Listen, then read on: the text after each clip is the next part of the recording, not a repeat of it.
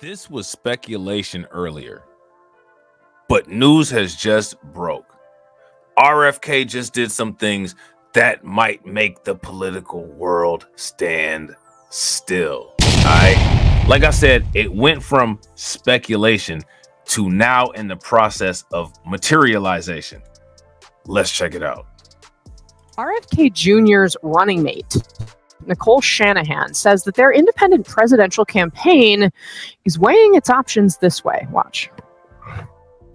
There's two options that we're looking at, and one is staying in, forming that new party, but we run the risk of a Kamala Harris and Walt's presidency, or we walk away right now and join forces with Donald Trump. Shanahan said that they're concerned about taking more votes away from Trump and Vance than from Harris and Walz. Trump was asked about a potential RFK Jr. endorsement and whether he would consider offering Kennedy a spot in his administration if he wins in November. This is what he told our Kristen Holmes. I like him a lot. I respect him a lot. I probably would if something like that would happen. He's a very different kind of a guy, very smart guy. And yeah, I would be honored by that endorsement. Honored by that endorsement. Alex, I mean, they seem to say the quiet part out loud here, at least Nicole Shanahan did. Like, well, we're concerned there's a risk that we might actually elect Harris and Walz, which, you know, I interviewed RFK Jr. and the concern from his family is that he was going to get Donald Trump elected by doing this. And he's been trying to insist, no, it's really about me. It's about the fact that I should be president. But how do you think, I mean, he's also clearly playing both sides here. He's gone to the Harris team as well behind the scenes. The Harris team has not responded publicly. What's he playing at, and what impact does it have? I mean, I think he's playing at staying relevant after this election. And the way you do that is you get a job in the next administration, which is why he was trying to meet with both sides. Now, Kamala Harris's team has made clear, no, we don't want this. And Trump has been quietly and behind the scenes trying to court RFK Jr. for over a month now. And even like the team even sort of courting him for a bit. And if he does drop out and endorse Donald Trump, you know, that is not a huge portion of the vote, but it's part of it, and it could actually make a difference. And in some ways, this could be, and it does make a difference. If you are not subscribed to Blacklight Revelations 1, take a moment and subscribe to that channel.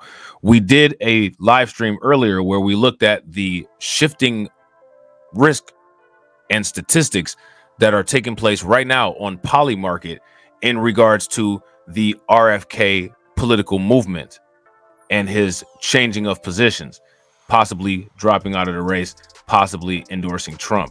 What that's done is that it's caused Harris to fall in ranking on Polymarket and caused Trump to rise in ranking on Polymarket. So these effects do carry over. Be the Democratic Party almost doing too good of a job against RFK Jr., where they no longer see a path. All right, so there's that. All right. So now next, what we're going to do is we are going to take a look at an article from MSNBC. All right. And this article from MSNBC, for the most part, literally confirms the speculation that we were just discussing in that last video where, you know, CNN news anchors were all upset. You know what I'm saying? RFK Jr. plans to end presidential campaign and will endorse Trump over Harris. So no longer can YouTube embed messages implying that content is mis or disinformation when it's presented right here in the mainstream media, which why the mainstream media is a gauge for reality is beyond me anyway. But however, in this instance, it's consistent. Robert F. Kennedy Jr. plans to drop out of the 2024 presidential race and endorse former President Donald Trump, NBC News reports. His decision leaves Trump and Vice President Kamala Harris as the only candidates winning more than 1% of voters. Kennedy never approached the level of support amassed by the Republican Democratic nominees. Still, polls showed that his campaign was one of the most popular independent runs in decades. All right. Robert F. Kennedy plans to drop out of the presidential race on Friday and endorse Republican nominee Donald Trump. NBC News reported Wednesday, citing two sources familiar with the independent candidate's plan. Kennedy's withdrawal from the race would end a long shot bid that nonetheless threatened to upend the major party contest between Trump and his Democratic rival, Vice President Kamala Harris. The Kennedy and Trump campaigns are working on organizing a joint appearance, one of NBC's sources said. Both Trump and Kennedy have events scheduled in Phoenix, Arizona on Friday. Kennedy's campaign has billed his event set for 2 p.m. Eastern time as an address about the present historical moment and his path forward. Now, this is interesting. I wonder what is he going to announce? What do you guys think that he's going to announce? Kennedy, who is 70, ran an unorthodox campaign that at times seemed to be simultaneously driven and bogged down by his contrarian views and controversies on a range of hot-button issues. While he never approached the level of support amassed by the Republican and Democratic nominees, polls of the presidential race showed Kennedy making one of the strongest third-party showings in decades.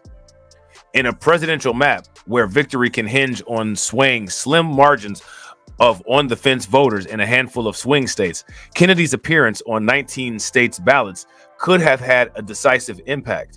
In turn, Kennedy took flack away from both parties, who accused him of essentially running a spoiler campaign that would siphon votes away from their preferred candidate.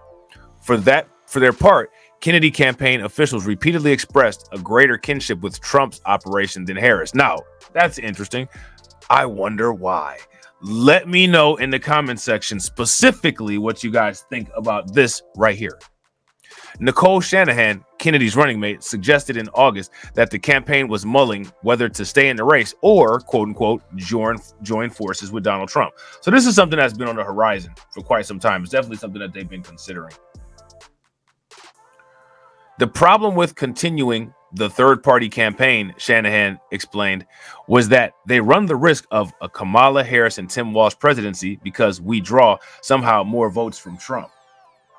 A leaked video in April had already shown a Kennedy campaign staffer calling President Joe Biden, the presumptive Democratic nominee at the time, the mutual enemy of Trump and Kennedy voters, which is interesting.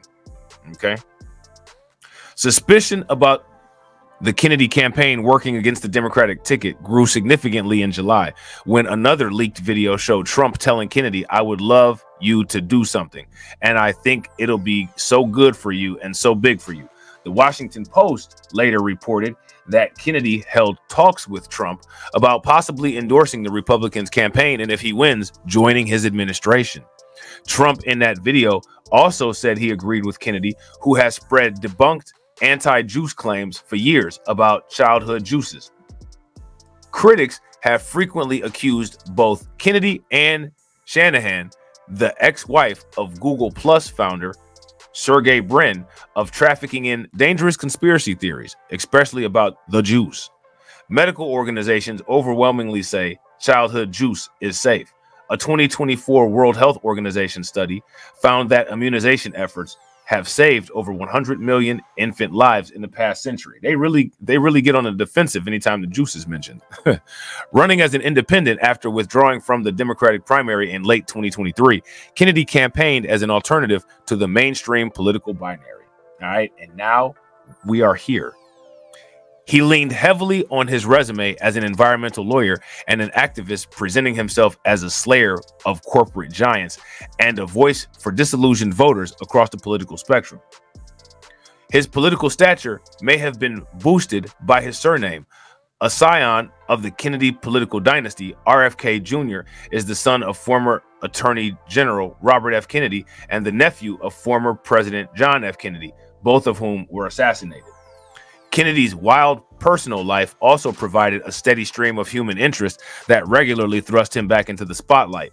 In a recent interview with controversial comedian Roseanne Barr, Kennedy recounted how he had once planted a dead bear cub in Central Park, acquired during a falconry expedition north of New York City, and staged it to look like it had been struck by a cyclist. That story, which aligned with reports from 10 years earlier, came weeks after Kennedy reportedly apologized to a woman who had accused him of sexually assaulting her in the late 1990s. That same month, Kennedy stirred a backlash when he tweeted, without being prompted, that as president, I won't take sides on 9/11 or any of the other debates. Okay. So, you know, it's just that thing. It's just that time. So RFK and Trump team up. How do you all think that this is going to affect the race going forward? Let me know in the comment section. Also, if you haven't subscribed to the channel, take a moment, hit that bell icon twice, share the stream to your social media, and hit that like button. And I will catch you all on the next video. All right, peace.